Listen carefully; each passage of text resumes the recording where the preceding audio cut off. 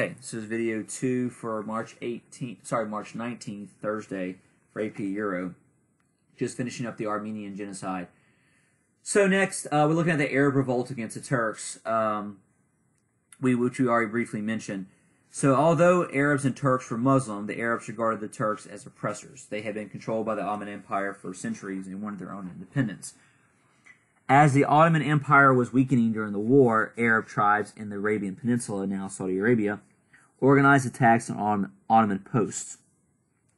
The British supported these revolts and supplied them with weapons and advisors to try to break off and become free. So basically, the British were undermining the Ottomans to make them weaker as an ally of the Germans and the Austrians.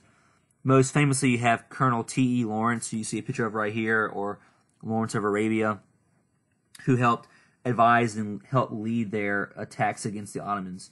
Very famously portrayed in Lawrence of Arabia, the movie. Emir Faisal of Arabia drove the Ottomans from cities of Mecca and Medina as well. So you see him right here. Emir Faisal of Arabia also helped drive the Ottoman Turks from cities of Mecca and Medina, which are Muslim holy cities. Syria and Lebanon also overthrew the Ottomans as well. So Syria and Lebanon, inspired by the Arabs, also overthrew the Ottomans as well. Which is why when the war ends, it's basically just Turkey. Ottoman Empire ceased to exist, and it's just Turkey after the war ends. After the war, Great Britain betrayed earlier promises to support Arab nationalism, and the Arabs failed to establish independent states. What you're going to see take place is basically the British and the French will establish these almost kind of like colonies, like a protectorate situation, where they're going to run these territories into the 1940s with World War II. It's called the Mandate System, which we can come back to talk about that in a second. Anyway, so they did not support Arabian independence and betrayed them, and so Arabia remains under foreign control for a little while longer. Okay, Japanese aggression in the Pacific. Japan declared war on Germany in 1914. Japan then seized many of Germany's island territories in South Pacific and territory in mainland China. So Japan declared war on Germany in 1914. Japan then seized many of Germany's island territories in the South Pacific and territorial mainland China. In 1916, Russia helped Japan extend its reach into Manchuria, which they'll later try to take over the rest of that in the 1930s. So in 1916, Russia helped Japan extend its reach into Manchuria, which is part of China, which is also right out of Korea, which they had already taken over. Japan attended the Paris Peace Conference in 1919, but didn't gain any new territory. Anti-Japanese sentiment forced the Japanese out of China. So anti-Japanese sentiment forced the Japanese out of China. Those frustrations of Japan's territorial ambitions being denied fueled their desire for an empire. So they're not really satisfied, and they're going to come back and try to expand again into Manchuria, in what is China, in the 1930s, which we'll come back to that later on down the road for World War II. Okay, the balance of power shifts. After World War I, the balance of power shifted. The U.S. emerged as a world leader as a result of having to industrialize and help fight the war. The Austrian-Hungarian Empire disbanded. Several of their countries split off from there. Like Austria became its own country. Hungary became its own country, but other groups they had once controlled broke off, became their own countries as well, too. I'll show you a map of this in a second. So Austria-Hungary disbanded and split into several small countries.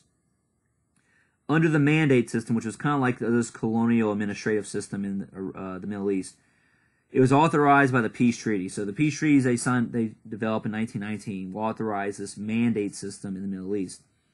Victor nations took over Middle Eastern territories. America does not, but it's mainly British and French territory. You can see it right here in this map, where it says British Mandate of Mesopotamia, which is like Iraq, and then British Mandate of Palestine, which will eventually be Israel.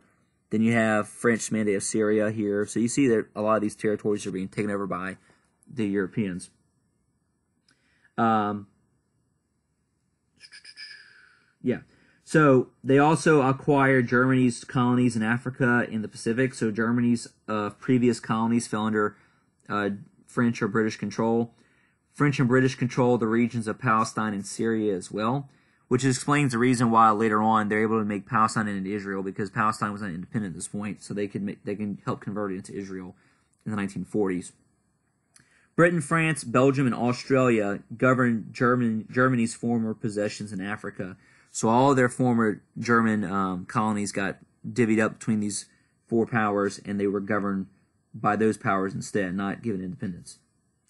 The dissolution of the Ottoman Empire led to the creation of the modern state of Turkey under the leadership of Kemal Ataturk. And that's a very popular or famous guy to be aware of. Kemal Ataturk, Ataturk. He takes over in 1923, and he makes it a secular independent state. So he does make them into a secular independent state in the 1920s. So that's Turkey. All right, we're going to go a little bit more.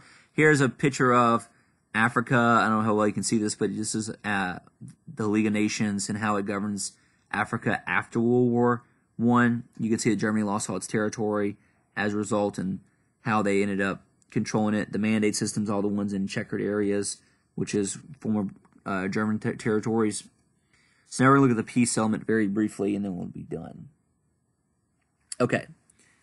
So the peace conference will convene for World War I in Paris in January of 1919. The war ended in November once the Kaiser of Germany abdicated, and they went into armistice, but they had to work about 6 months on a peace treaty. So the peace conference met in Paris in January of 1919, a few months after the armistice was developed. The Big Four met there.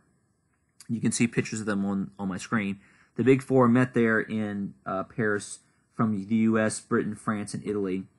The people involved, and I'll go through them real quick. You don't have to really know these names directly, but just be aware of who they are. Vittorio Orlando, who's the leader of Italy. Closer. That's David Lloyd George right there, who's the Prime Minister of Britain. President Georges Clemenceau of France, and then Woodrow Wilson for America on the very end.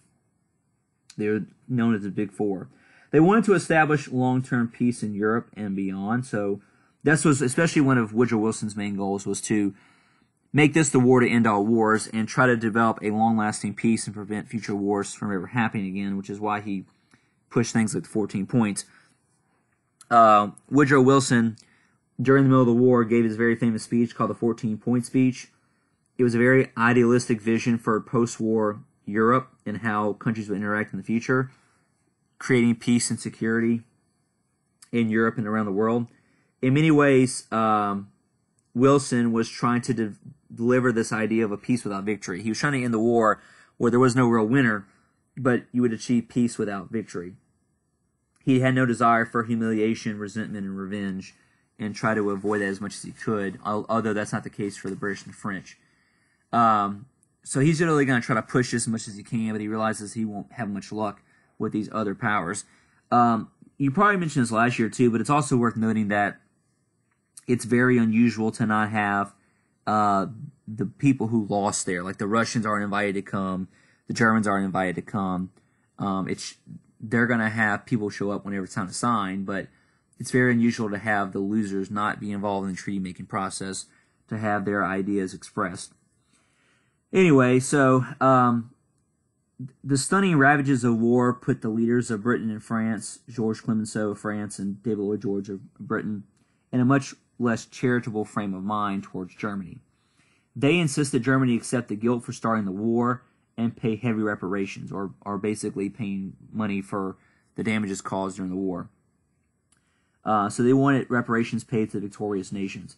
They hoped to cripple Germany's ability to wage war ever again, which is what's going to lead to the Treaty of Versailles. So over the next 6 months, they're going to help develop the Treaty of Versailles, and that's where we're going to stop for today. Y'all have a good day. Talk to you tomorrow. Have a good one.